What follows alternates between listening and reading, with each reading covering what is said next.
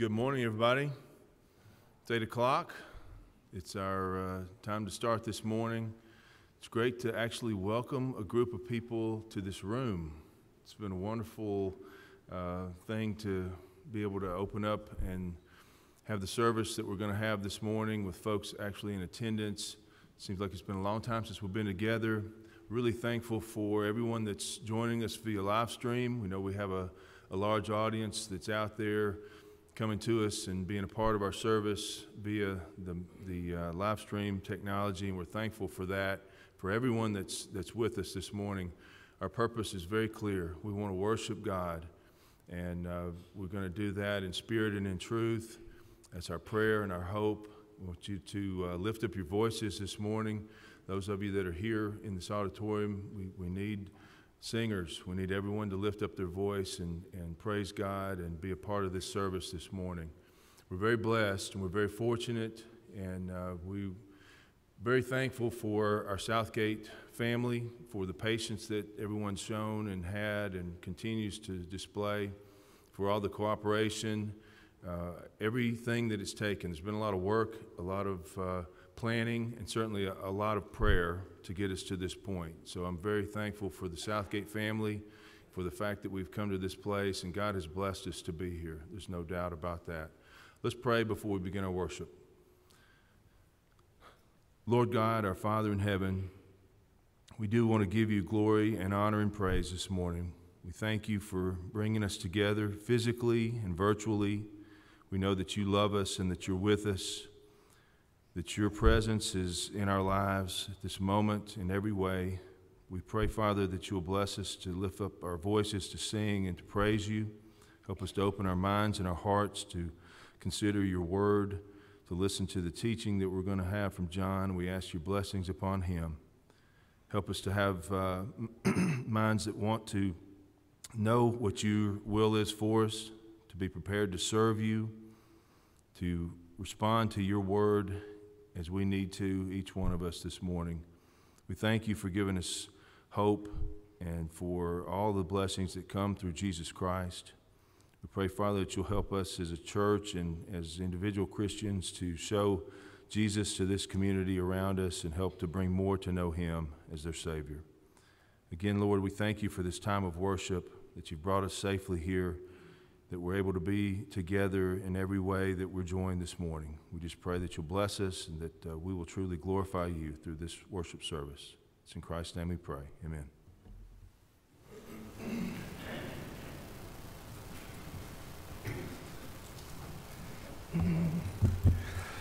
All praise to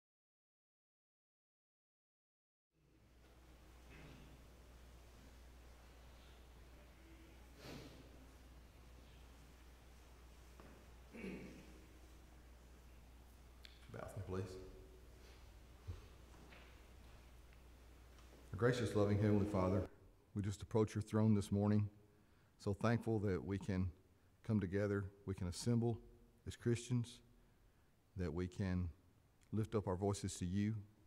And Father, we pray that we will lift you up, that we will praise you, that we will give you all the honor, praise, and glory that we can.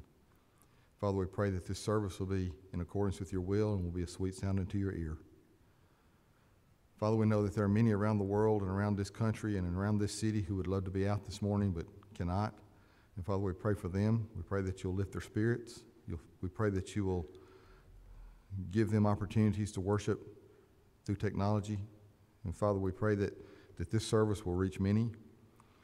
And Father, we pray that this soon will come to an end, that we can all assemble together with you, and together with each other, and we can fellowship as you would have us.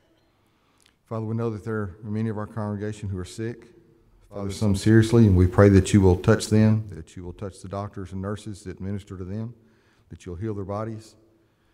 Father, we know that there are some through this crisis have become weak in faith, and Father, we pray that you will renew their faith, renew their spirit, renew their love for not only you but for the lost, for this congregation as well.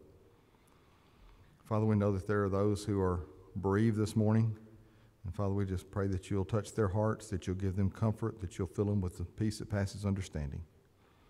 And Father, we pray for our mothers today. As this country recognizes mothers, we know that they're very special to us. We know that they are the lifeblood of not only our country, but of each of us. Father, we pray that you will bless all of our mothers, that you'll bless all of those mothers to be. And Father, be with those who are without their mothers this morning also. Father, we pray that you'll bless this congregation as we continue to work to find ways that we can worship in spirit and in truth. Father, we pray that you'll bless all of our efforts, that you'll give us wisdom, that you'll give us knowledge, that you'll give us patience with each other. And Father, we just pray that you'll continue to bless us. Father, please bless this congregation in all that we do. Be with our teenagers, be with our seniors, and be with each one of us. Father, most of all, be with the lost of this world. Pray that we will have renewed love for them, that we will reach out, that we will look for every opportunity that we can to spread the borders of your kingdom. Father, continue to be with this congregation. Forgive us when we fail you. Through Christ we pray. Amen.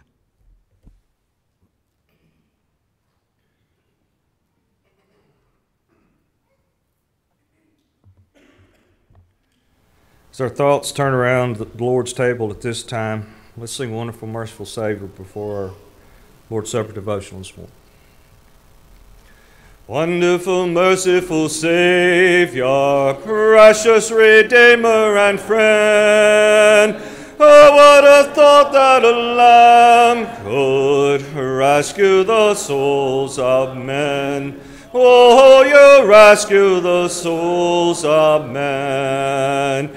You are the one that we praise. You are the one we adore. You give the healing and grace our hearts always hunger for. Oh, our hearts always hunger for. Counselor, Comforter, Keeper, Spirit we long to embrace. You offer hope when our hearts have hopelessly lost our way. Oh, we hopelessly lost our way. You are the one that we praise. You are the one we adore. You give the healing and grace our hearts always hunger for. Oh, our hearts always hunger for. Almighty, infinite Father, faithfully loving your own,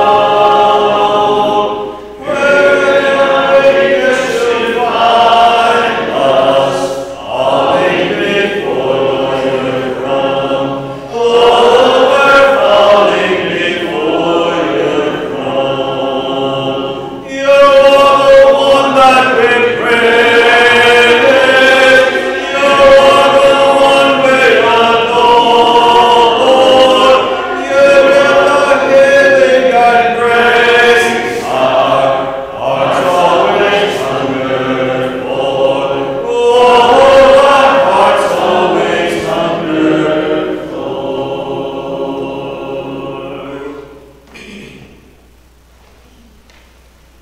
Good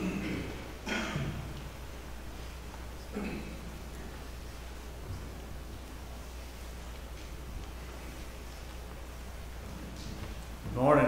It's good to see a lot of folks I haven't seen in quite some time. We're certainly glad that you are here this morning.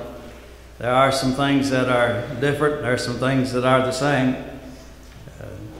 If you did not pick one of these up on the way in, you will need one of those that contains both the bread and the fruit of the vine. Also, there will not be the passing of any trays here today. If you like to make the offering, there's a box on the table out in the foyer that you can place your information and your money in at that time.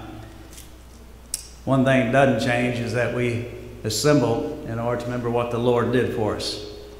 And I want to read a passage that's familiar, but I want to take one word out of that and talk about it this morning. This is 1 Corinthians chapter 11, and it's verses 27 to 30.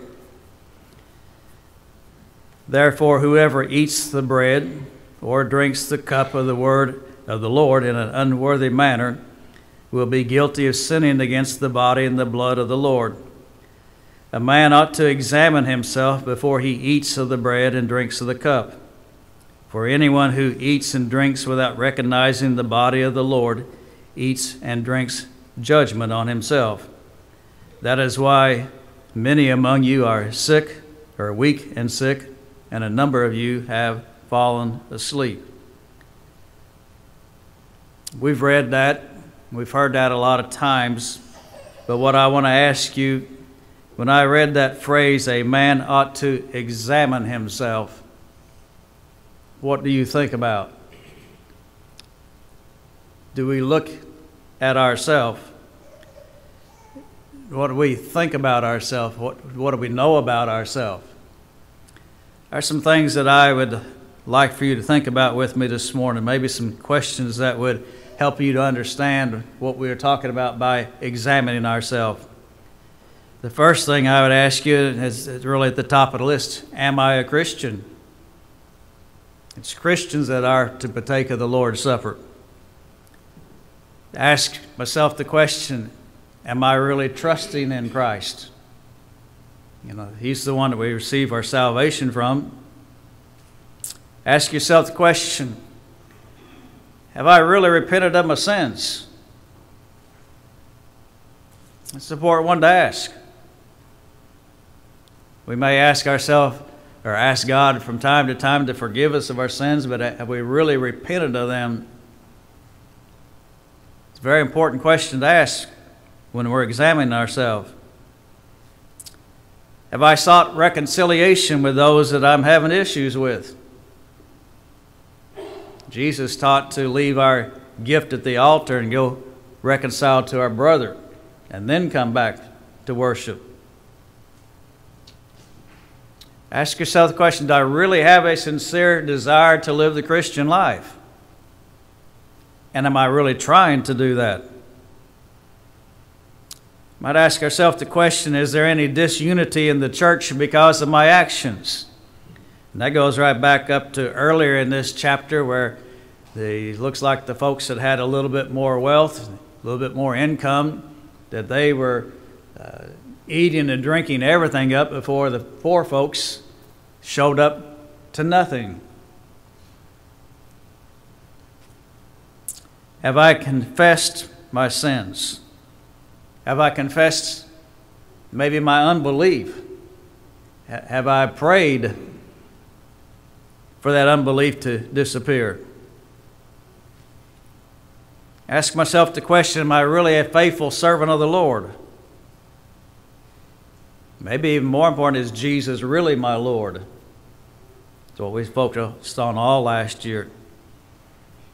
Is the fruit of the Spirit really evident in my life? Along that line, just really what are the attitudes of my heart? Have I got a right heart about me? Are there some things that need to improve as far as my attitudes and emotions are concerned? Am I really approaching this moment in deep humility? And here's a couple questions that I think are real important. Do I really consider the fact that my sins put Jesus on that cross? Do I really understand that Jesus, the Son of God, was crucified on that cross? And have I really examined myself from the standpoint as to how deeply Jesus does love me? I think sometimes it's easy to go through this in a routine motion, but the Scriptures are asking us to examine ourselves. 3 other little short verses. 2 Corinthians 13:5. Examine yourself to see whether you are in the faith. Test yourselves. Do you not realize that Christ Jesus is in you unless you fail the test?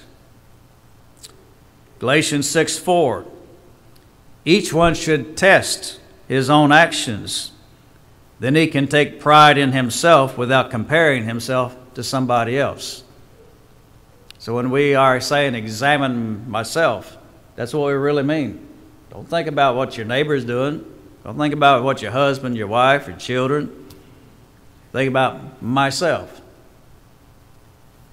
And the last one, Lamentations chapter 3 and verse 40.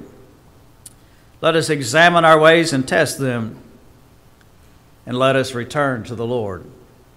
And so we find ourselves wanting, we need to make those changes. That's part of what the Lord's Supper is about, and we need to do that before we take of that. And that's something you can do before you ever come to this building, but that's something that absolutely you can do at this very moment as well. At this time, let's give thanks for the bread. Our Heavenly Father, we come before you at this time thanking you for this opportunity for us to be back together again and to share in this communion. We're especially thankful for the bread at this point in time, which represents Jesus' body. We're so thankful for what he did there on the cross. We know that what he did on the cross would pay the price for our sins and give us the hope of eternal life. Just thankful for the life that he lived, every aspect of it, all the days that he had here on this earth, for the ministry that he had for the 3 years, teaching people about how to draw closer to you and how to serve you. Thankful for the miracles that we can read, and thankful for the parables that he taught us. We're just thankful for the influence that he's had down to this world to this very day. Help us continue to find that very influence in our lives and help our lives to be right with you. We thank you for this bread, and this we pray in Jesus' name. Amen.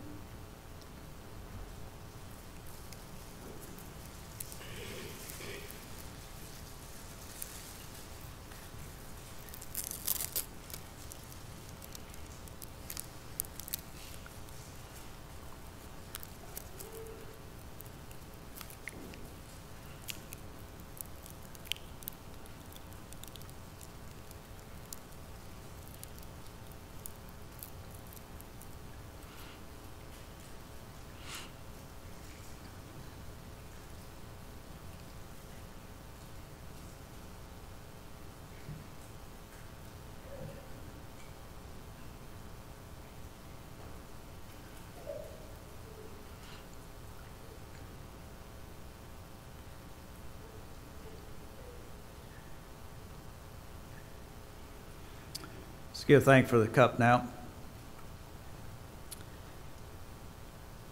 Our Heavenly Father, we're thankful for this fruit of the vine, which represents the blood of Jesus Christ. We know that he died a painful, excruciating death, a very torturous death. We know that certainly he could feel the blood running down his head, down his body. We know the tremendous amount of blood had already been shed by the scourging that he took. But this is the blood of his new covenant. This is the blood that provides us for the forgiveness of our sins. We often sing, what can wash away our sins? And the answer to that is nothing but the blood of Jesus. We're so thankful for that. Be with us at this moment as we take of this fruit of the vine. Just pray in Jesus' name. Amen.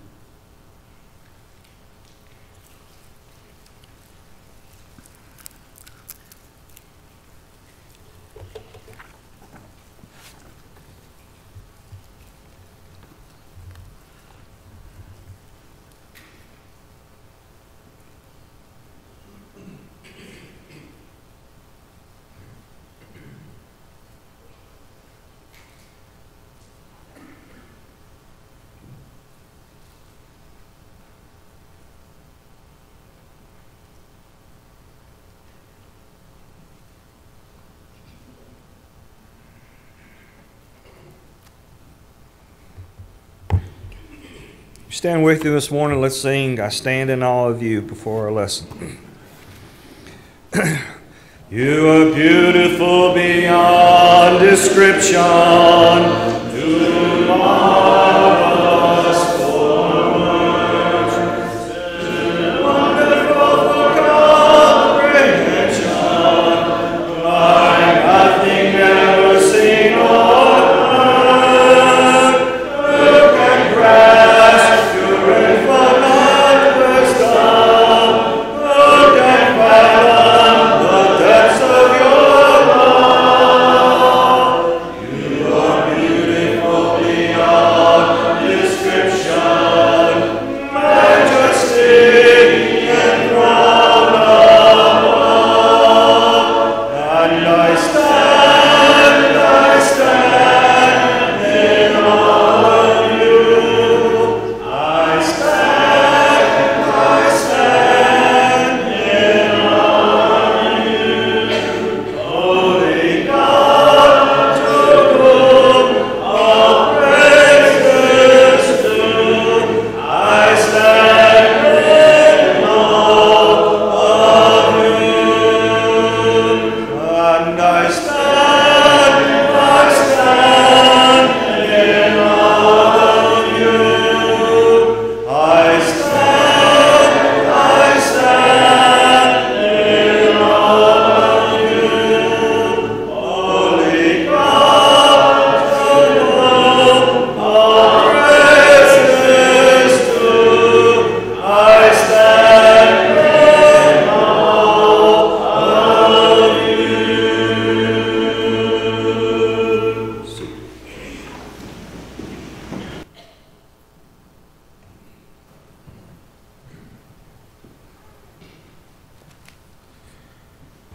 Scripture reading this morning will be taken from Psalm 100. Psalm 100. I'll be reading from the New King James Version. Make a joyful shout to the Lord, all you lands. Serve the Lord with gladness. Come before his presence with singing. Know that the Lord, he is God. It is he who has made us, and not we ourselves. We are his people and the sheep of his pasture. Enter into his gates with thanksgiving, and into his courts with praise. Be thankful to him and bless his name. For the Lord is good, his mercy is everlasting, and his truth endures to all generations.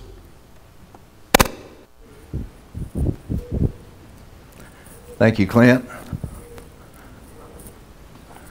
Wow, it is great to see you guys. It has been 10 weeks since I've been able to stand in front of you. I have missed so many of you. I've missed seeing your faces. A lot of things have happened over the last 10 weeks, but we're all blessed to be back here.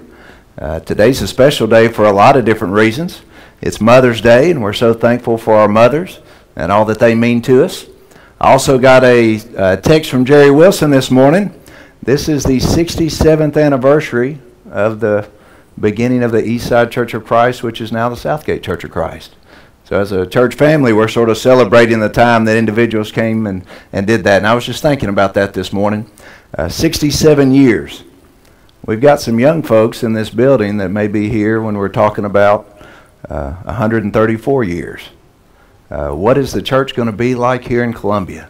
It's going to be determined by what we do and what we do today and how we live our lives. And we're going to be able to pass on a continued legacy as well. I'm so thankful for all of you that are able to be here at the building, but I'm also thankful for all those that are joining online and are continuing to faithfully seek to serve the Lord and commune with Him as they are at home.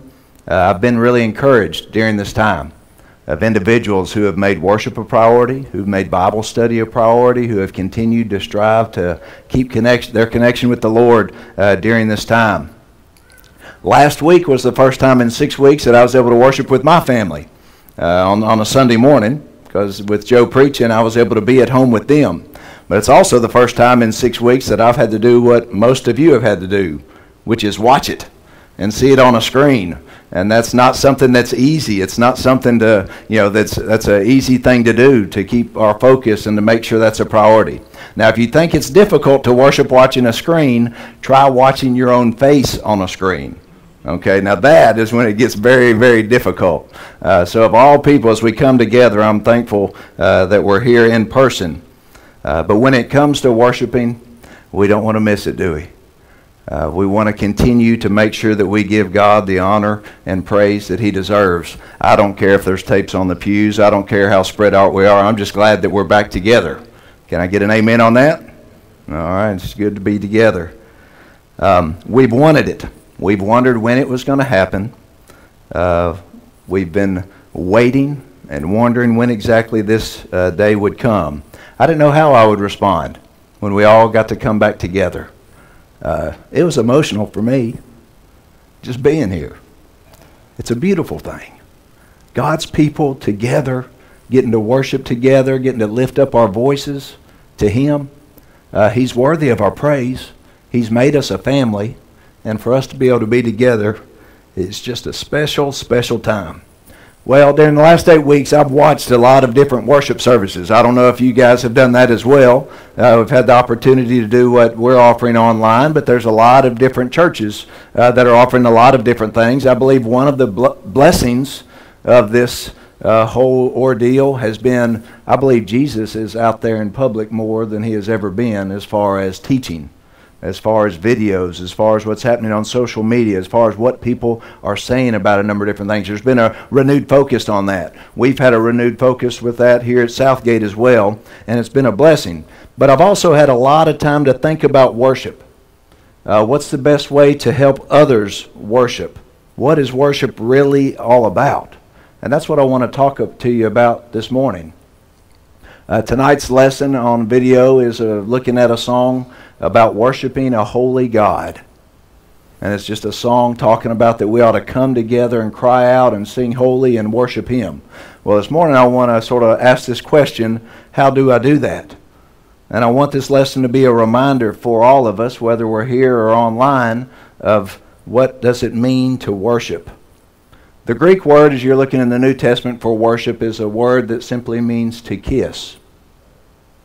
To kiss, and specifically it's sort of like the idea of to kiss maybe the hand of a superior. You would think of coming before someone that was greater to you than you, and you are offering allegiance, you are offering service, you are offering adoration to someone as if you were taking their hand and you were going to kiss it. And as we come together, we come to worship God. I want to talk to you this morning about what worship is and what it isn't. And here's some things, I guess, as we begin, what worship is not. With all the different things that have been out there when it comes to worship, one thing that worship is not is, it is not about consumption. Worship is not about consumption. You think about that when it comes to videos. We have our favorite television shows. We have things that we see, and we're sitting there and we're looking to be entertained. We're looking for something that we can have. But true worship, whenever it comes to true worshipers are not consumers, they're participants. We can't ever give in to the idea that worship is going to be about what I'm going to get. When we come together, we've come to sing praises to God. I was so thankful for the songs that Greg picked for us this morning, because what were they doing? They were singing. They were giving to God the worship that He is deserving of. Christians come together to participate in offering of worship to God. We don't come together to watch others do it, or to let someone else worship for us and for us to be a spectator or to cheer them on. Whenever it comes to the idea of worship, it is something that we are going to do ourselves. I've seen some pretty interesting things when it comes to online worship. I was watching one congregation, and with their video offering, they had all these different things going on. Included within that time of worship was an exercise session. An exercise session. They switched to a guy who was there, and he led everyone via video through exercise, including jab, jab, jab, jab, side bend, side bend. I couldn't make it up if I wanted to. But you start thinking, okay, where was the thought process behind all of this? It's very easy to start trying to think about the idea of consumers if it was just going to be about numbers and trying to make other people want to be a part of what's going on. But see, that's not what worship is about. Worship is not about us consuming something for us. Worship is about us making a decision that I'm going to give something back to our God, that we're looking to serve Him. Consumerism, when it comes to worship, can become very, very dangerous. Because as a church, what are you going to do? You're going to do whatever the consumer wants. We're not interested. We're blessed when we come together to worship. We receive numerous benefits from worship, but our main purpose in worship is to give, not to receive. We're here, as we've already stated, to honor and to glorify God, to humble ourselves before Him and to honor Him. Worship is not about consumption. Worship is also not about production. We live in a world where we have many great tools to help us communicate. And as much as I am uncomfortable seeing myself on a video, I am thankful that we have the ability to communicate messages, to communicate truth, to communicate Scripture and God's Word through this difficult time. When it comes to a church, when a church comes together, when we come together online, and we're going to attempt to communicate through that, I think we do need to do the best that we possibly can. We need to make sure that we do the best we can as we communicate the gospel in the most effective way possible. Now, we're not a TV studio by any means right now, but we do feel the responsibility to do the best we can, and that's why we've made a lot of efforts along those lines. We do know Paul's words in 1 Corinthians chapter 9, verses 22 and 23, when he says, "I've become all things to all people, so that by all possible means I might save some. I do this for the sake of the gospel, that I may share in its blessings." Jesus was talking about the idea that with different individuals, I'm going to do what I can to try to reach them. To the weak, I'll become weak. To the Jews, he was going to be Jewish. To those that were Gentiles, he was going to try to reach them in their own way. So as we come together and as we put things out to try to reach others, we are going to consider who they are, and we're going to try to do the best we can to reach them. Our world is increasingly becoming a place where people need and want and get their information online. And we need to be as effective as possible as we can in our efforts to reach them. So while our digital offerings take a lot of time and energy, I'm really thankful for so many others that have come and made so many improvements in what we're doing. We do have to always realize that worship is not a production. What do I mean by that? By that I mean worship is not to be something that creates a product that's produced with the purpose to make men want to worship God or to create a bigger crowd. Worship is for believers. When we come together, the reason I hope that you are here is because you believe in God Almighty. You believe that He sent His only begotten Son for you. You believe that He loves the world in so much to the extent that He was willing to give His only Son. And because of that, you know that He is worthy of our worship. God has already done all that is needed in order to be worthy of praise. The church's job is to hold up our Lord and Savior. The church's job is to teach others about who He is, to live a life that draws others to Him and to come to know Him, because when they come to know Him, they're going to have a desire to worship Him as well. Our primary goal is not to get others to like worship. We want them to love our Lord. So as we come together to worship, He is the purpose of our worship. He is the reason that we're here. God is worthy of our best, and a church that's not doing their best to reach the community, a church that's not doing our best to try to go out and make sure we're sharing the gospel is missing the point. But we have to understand that worship is not about production. It's about believers. We want to share the gospel with them so they can believe. And when they believe, they'll want to worship. Ultimately, worship is an individual act that every believer is going to be called on to be a part of in order to give honor and glory to God. The last thing I would say to you about what worship is not this morning is worship is not about man-made tradition.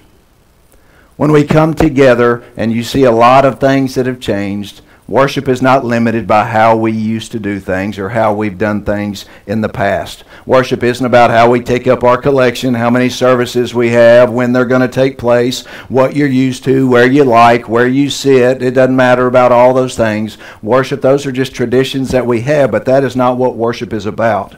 Worship isn't about a place. This is a great building. We love this facility, but if a tornado took it out this week, worship's going on. Southgate Church of Christ will continue to worship God. We're going to continue to focus on Him. It's not going to be about where we do that. A faithful person is going to offer meaningful worship wherever he or she finds himself and whatever the situation.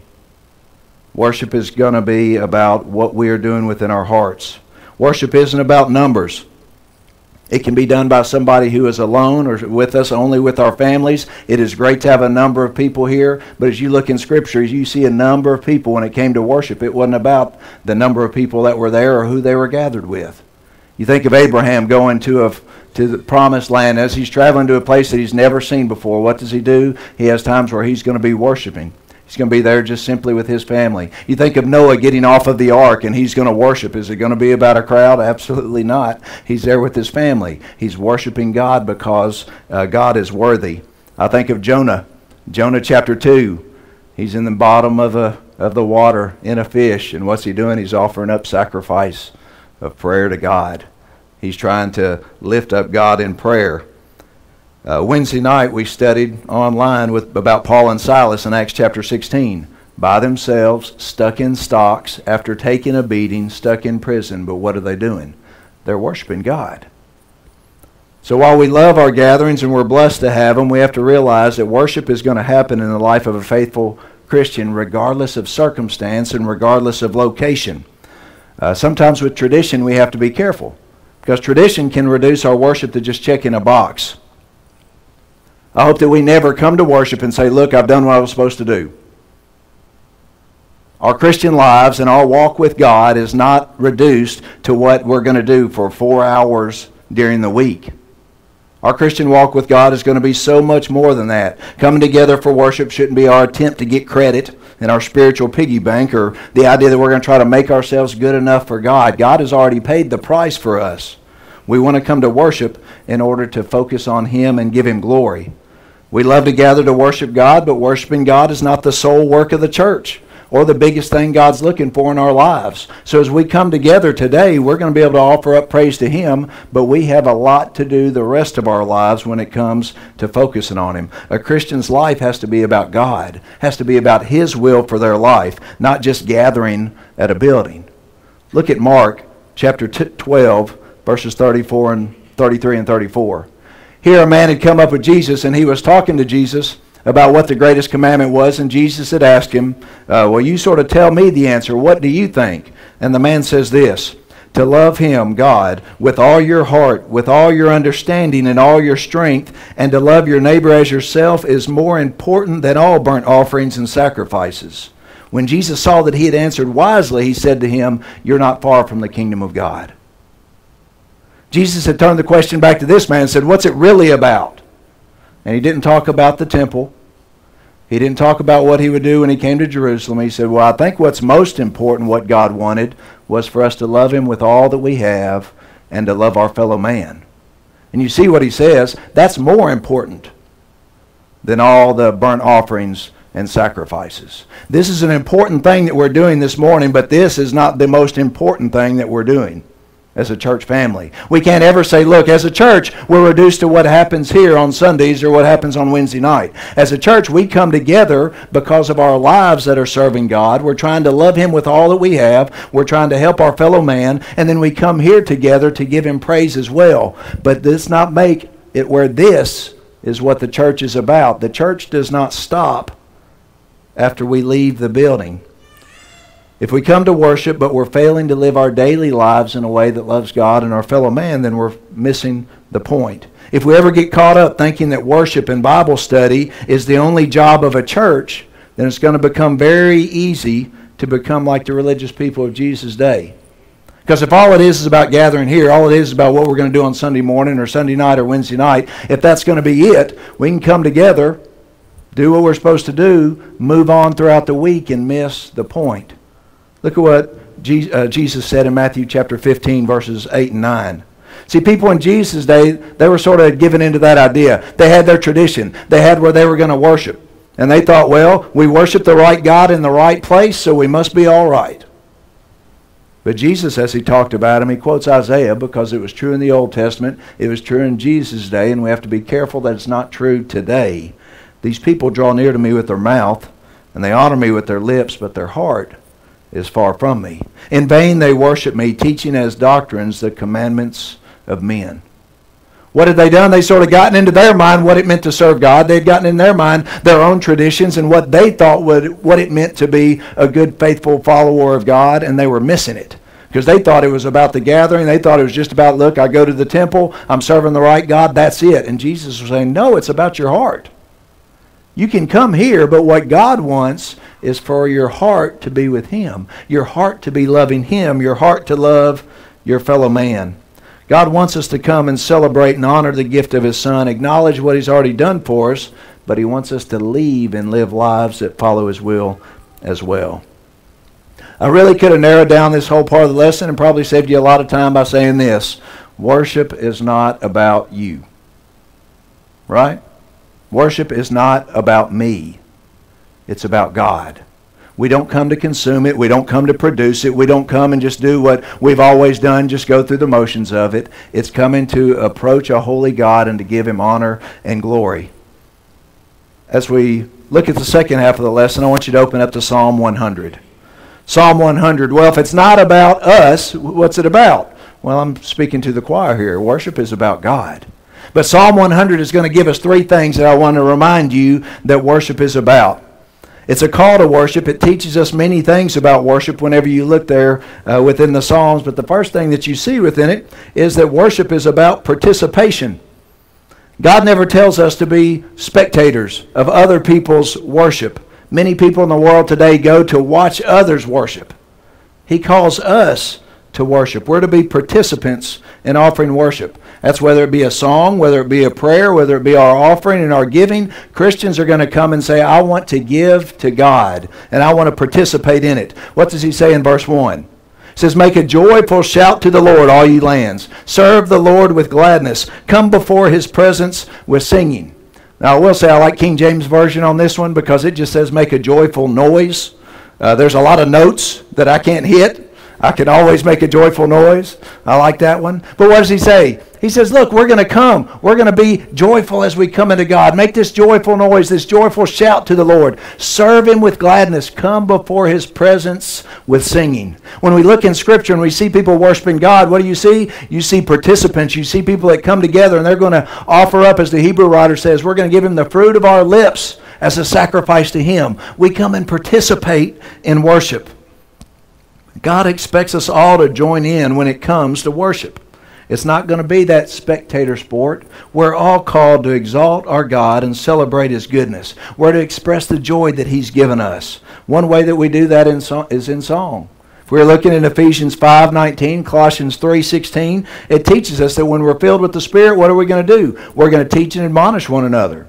Psalms and hymns and spiritual songs. We're going to sing with melody in our heart to the Lord. Why? Because that's going to represent what God has done for us. So worship is a time of participation. It's also a time of contemplation.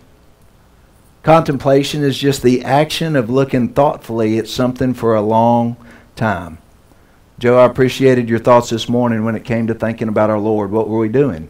We were stopping and we were asking questions.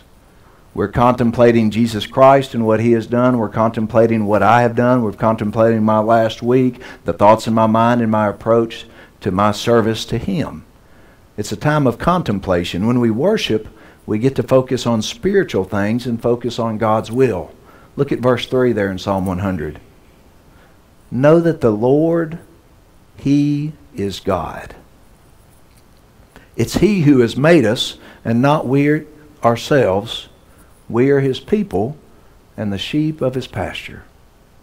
What happens when we come together? We put everything in proper focus. We reset our priorities, or we make sure that our priorities are where they ought to be in such a way that we realize that He is our God. He's leading us. He's watching over us. He's protecting us. He's going to take care of us. He's going to make sure we have the things that we need. We can find comfort in that. We're to find joy in that. We're to find strength in that. We know that we're not alone and He is there with us. He is our God. It's not us. We're not in control of this. He's watching out after each one of us. And this will cause us to give thanks. What does He say in verse 4? Enter His gates with thanksgiving. Into His courts with praise. Be thankful to Him and bless His name. We need to be guided by the Lord, so we come to seek Him. We come to learn His will. Our time together helps us in our collective efforts to serve the Lord and accomplish His will as a church. As we come together and think about being His people, we have to be thinking about what can His people, what can we do as a church, do for those in the community? What can we do to serve one another? What can we do to check up on each other? What can we do to watch out for each other? We have a purpose as we come together to bless Him, to be a holy people, to be a light in the community, be a place where the lost can be found. So whether you're at home or whether you're here, make sure that you are engaging in a time of deep contemplation. Find your time, find your focus, and make sure that God is the purpose of what you're doing. Finally, I would say that worship is a time of supplication. Supplication is the act of asking or begging for something earnestly or humbly. As we come together, sometimes we just need help. Sometimes we just need a blessing. Sometimes we come together and we just need to get our minds right. We just need the strength from the Lord in our inner man. We just need to know that everything's going to be all right. Look at verse 5. What do we see? The Lord is good. That'd probably be a good thought all week long, just to get up every morning and say, the Lord is good. Whatever you're going to deal with that day, know that He's good. Whatever you're dealing with as far as struggles, know that He is good. When you look at the blessings of your life, and if things are going well, know that it is a blessing from the Lord, and He is good. But it goes on to give us other things that we ask for many times. His mercy is everlasting, and His truth endures to all generations. When we come to worship, we come and acknowledge God's goodness. We ask for His mercy, and we seek His truth. And I want to encourage you to remember those facts. Know that the Lord is good. That's why we worship Him. We have a good Father who wants to walk with us through every step of the way. His mercy is everlasting. When we've fallen short, when we've been less than what we've been called to be, when we have fallen into sin, His mercy is everlasting.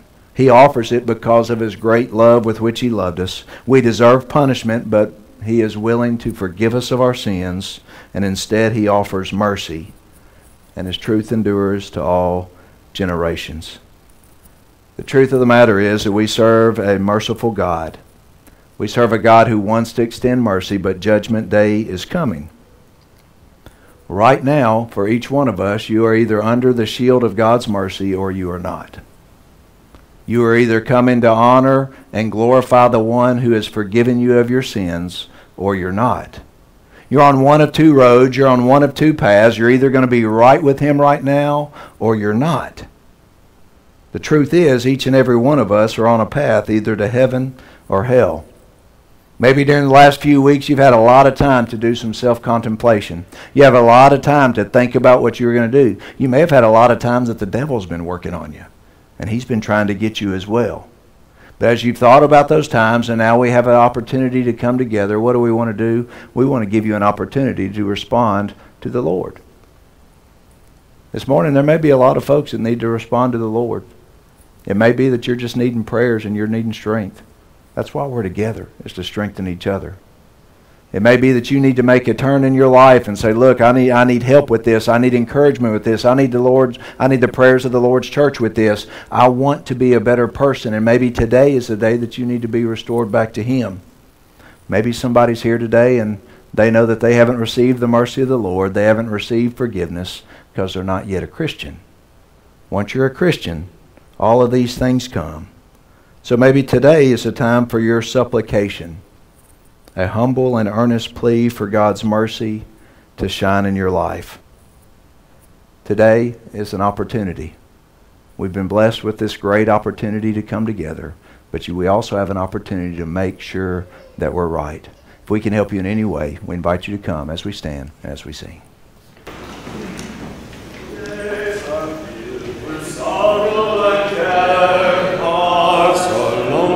And drear, burdens are lifted at Calvary.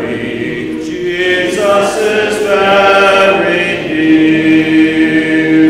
Burdens are lifted at Calvary.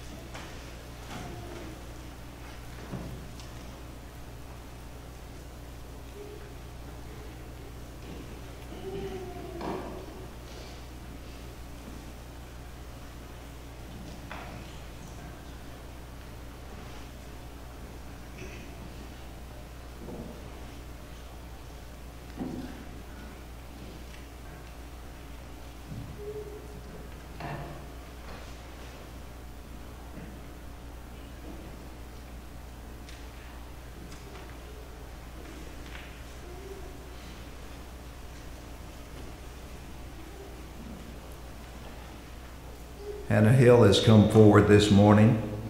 She said during this time away, she says, I've really fallen away. I haven't watched the videos and things like I should have, and she just wants to be back on the right path. And Hannah, we thank you for your heart, and thank you for your desire to do what's right.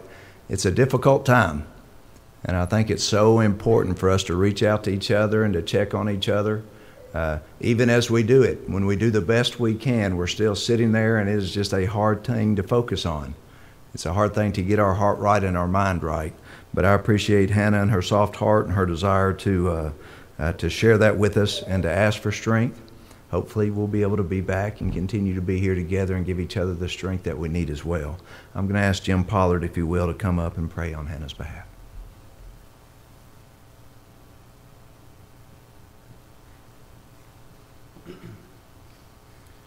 Let's pray. Our most dear Heavenly Father, we come before you thanking you for your great love and mercy and kindness you show to us. Lord, we realize that oftentimes that we're weak and we struggle. We have things of this world that distract us. And we just pray, dear Lord, that you will help us to overcome those. Lord, we pray for Hannah at this time. We pray you give her strength. We pray, dear Lord, that you give her a renewed faith. And we pray, dear Lord, that for all of us, that we will continually seek to be the servants that you would have us to be, that we will put away the things of the world, the temptations the devil puts before us, and maybe be able to focus on you, put away the distractions of this world, dear Lord, because we know that being obedient to you and following you is what matters and what will save us. We thank you, dear Lord, for the great gift of salvation you gave us through Jesus Christ, your Son, your perfect Son who you sent to sacrifice for us. Even though we weren't worthy, dear Lord, you love us that much, and your grace and mercy is extended to us, and we're thankful for that. We pray that you continue to go with us, continue to strengthen us. Help us, dear Lord, to be the servants that you would have us to be. In Jesus' name we pray. Amen.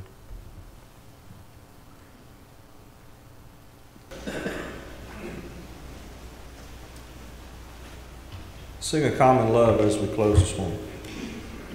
A common love for each other, a common gift to the Savior, a common bond holding us to the Lord, a common strength when we're weary, a common hope for tomorrow, a common joy in the truth of God's word.